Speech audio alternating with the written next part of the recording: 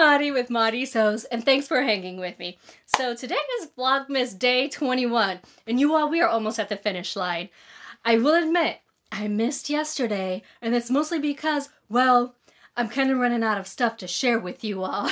I need to get to sewing again. But I will share with you today some of the things that I picked up from Three Little Birds. Now, Three Little Birds is a shop over here near DC. It's in Hyattsville, Maryland, and it's a fabric shop.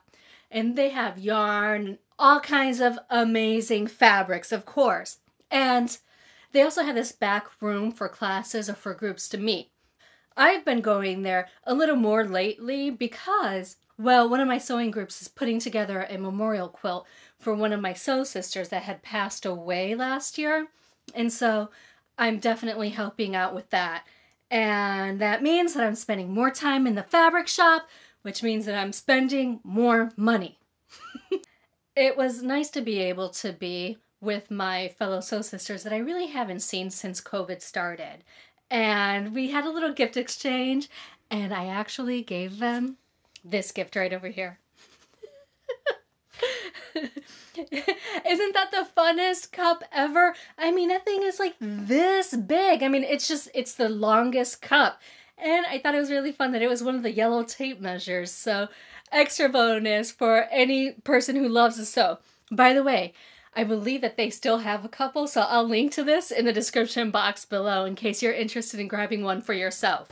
Also, in my gift exchange, I did add a couple of rum balls.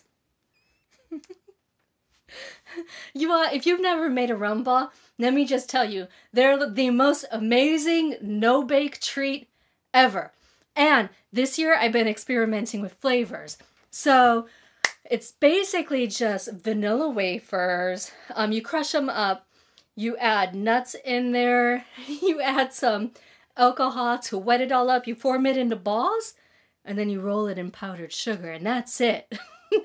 And they're great frozen. The flavors that I've been experimenting with, and probably my favorite to date, has got to be the margarita balls, because I made them using lime flavored wafers, some walnuts, and tequila.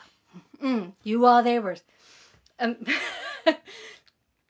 almost drooled. They're so good. I'm actually going to be making more. I'm going to be making some dulce de leche and rum, and then some chocolate and whiskey, I think. So I'm going to be trying out those flavors. You know, I should bring you along for that ride. I think I'll do that. When I actually make them, I'll share the process with you in case you're interested in making some no-bake boozy treats. I got a bit off topic there, so let me kind of bring it back to the fabric shop. I did pick up a couple of items. I'm surprised that I didn't walk out of there with more this time around, but I was good, you all. I was good. I've got a lot of fabric here, and I only added one more piece. I added this piece. Now, if you've been following Project Runway, you may remember Katie Kortman on the show. Well, this is one of her fabrics. It's called Party Rainbows, and it's a cotton linen, and it's actually a really beautiful weight. It's got some heft to it. I think it's really nice. I purchased 2 yards of this for $25 a yard, and I was actually thinking that these would be perfect for, well, I think it'll be a really cute summer set, like shorts and a tank top, because I can probably squeeze that out of 2 yards. And that might be pushing it. Maybe I can do shorts and a tank top with some collar blocking or something. How can you not smile when you see this fabric? So let me know in the comments below if you've been watching Project Runway and if you actually saw the fabric line that Katie Kortman released. I really did like it a lot. I was happy to be able to support both Katie Kortman and Three Little Birds. While I was there, I also picked up this pattern.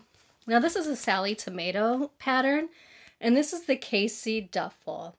Now this duffel is 16 inches wide, 9 inches high, and 7 inches deep. But the reason why I picked this up is because I really love the leather details that they have around the zipper there. And then also how they handled these handles coming around the bottom and up the top.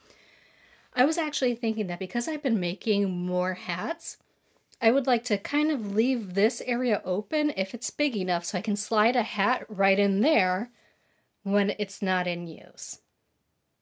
Also, what I really like about this one is that it uses things that I haven't done yet in bag making. So I haven't done this like little leather trim around there, and I haven't made shaped handles. So I am really looking forward to making this pattern. I also think it'd be really fun to do some color blocking with different color leathers. We'll see how it works out. I'm probably not going to get to that until January because, well, the month is almost over. Well, that's what I've been up to with Three Little Birds, and actually it's one of my favorite places to shop. This video right over here actually tells you about some of the shops that I like to patron because they have excellent service, and then one of them that I refuse to shop at anymore because of their horrific service. Spend your money where you feel valued. And until next time, I sincerely hope that you find joy and have a wonderful day.